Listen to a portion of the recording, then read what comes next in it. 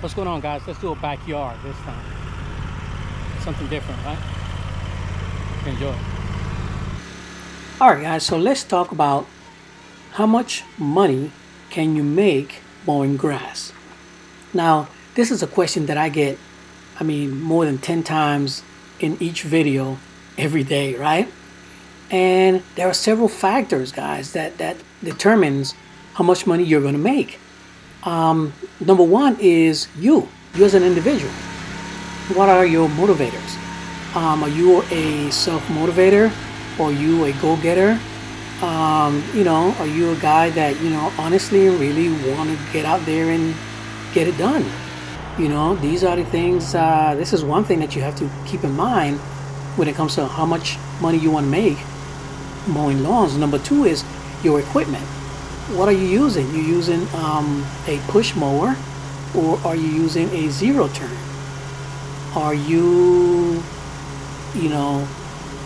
utilizing your homeowner's equipment, or are you using professional equipment?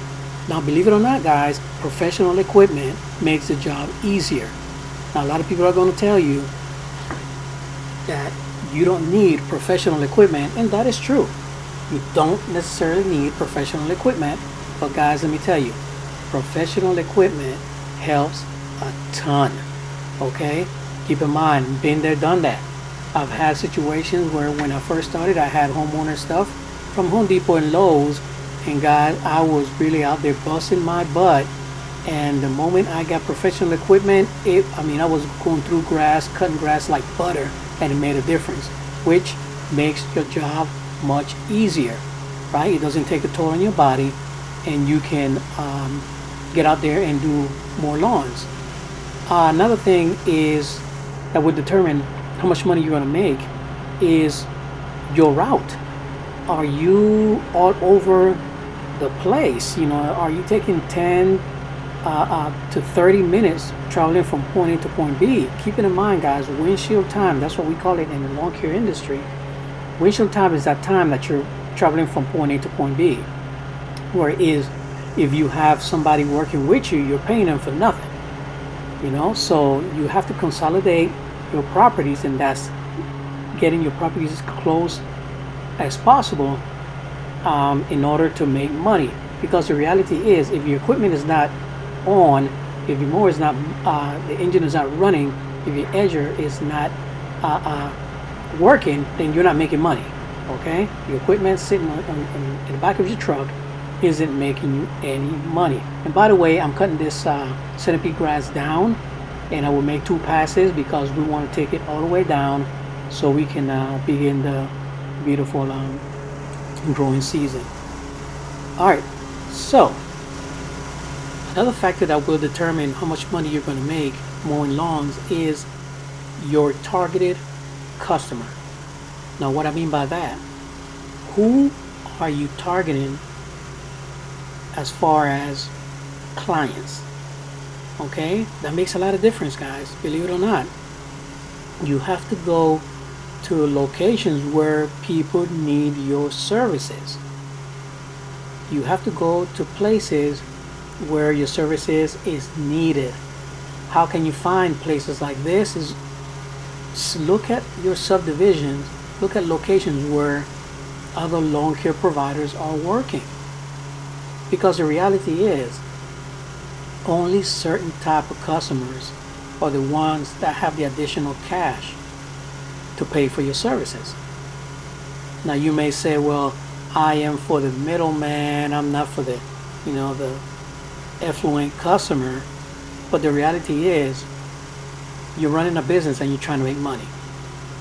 So target the customers that can afford to pay you. Target the customers that have an HOA. Yes, I don't like HOAs. I don't like dealing with HOAs. But those are the customers that you have to target, because they have to have their lawns at a certain height and look in a certain way. So they need your services. Target locations where you have senior citizens that have the money to pay you.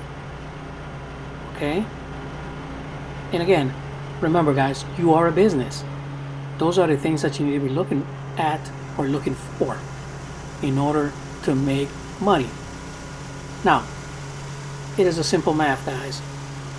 The first thing you have to do is you have to find out how much does it cost you to be in business. What I mean by that, if you're paying for any equipment, what are your monthly payments? You have to subtract your gas. You have to subtract your help. If you have helpers or a helper, their salary. You have to subtract the mixed fuel, right? Your edger, your string trimmer, your blower. If you don't have any payments like that, then that's fine. You know, you have minimum business expenses. So these are things that you have to subtract from your daily amount of money that you're making. Now, it's easy as this. If you're mowing, let's say, just to throw a number out there to make it easier, 10 lawns, 10 properties, right? And you're charging 30 bucks. So you're looking at 10 properties, 30 bucks per property. That's $300 that you're making for that day, for that period of time that you're actually mowing, right? Because it takes a while for you to get a full day. Now, if you're only mowing 10 properties, and that's taking you the whole day, then you need to look at where are these properties located. Maybe you're out there too far out, so you need to bring your properties in, right? And how do you do that? By marketing. You have to market. Anytime you mow a property, you market 5 properties around that one property, right? Put out your flyers, put out your cards, whatever the case might be. Let's say you're mowing 10 properties, right, for a day, and you're charging $40 per mow. Then you're making $400, right? Simple math. And again, this is your gross income, okay? This is minus, you're not deducting your expenses yet.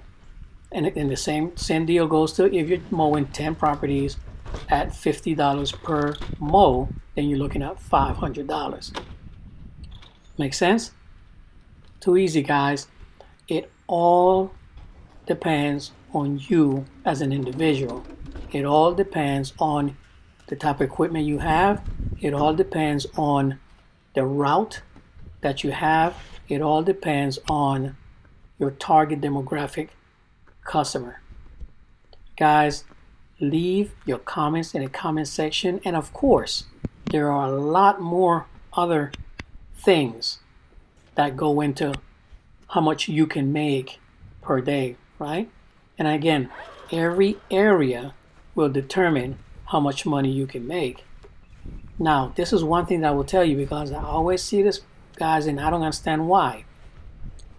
I see guys that are mowing 10 or 12 properties a day, right? And I'm talking about regular quarter of an acre properties, and they have a helper, or they have 2 helpers.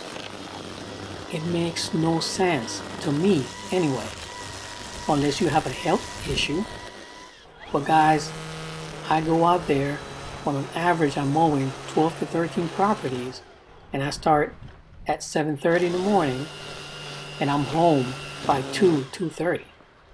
The latest is 3.